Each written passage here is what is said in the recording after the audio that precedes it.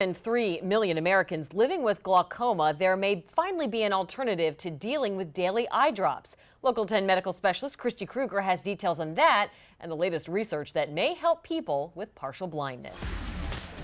Glaucoma develops without any kind of warning, but if left untreated, it can lead to blindness. The problem is the treatment involves using eye drops for the rest of your lifetime. But here's the good news. Ophthalmologist Dr. Carlos Buznego is working with a device called the eye stent. Actually, this is the smallest medical device to be implanted in the human body. The eye stent is approved for patients with both cataracts as well as glaucoma.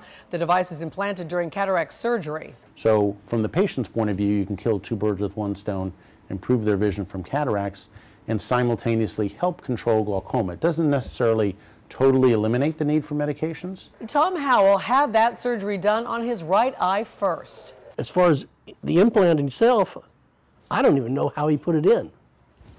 It was that easy. No pain, no nothing. It was just, done. And I have even more good news for your eyes. There's hope now on the horizon for people suffering from partial blindness.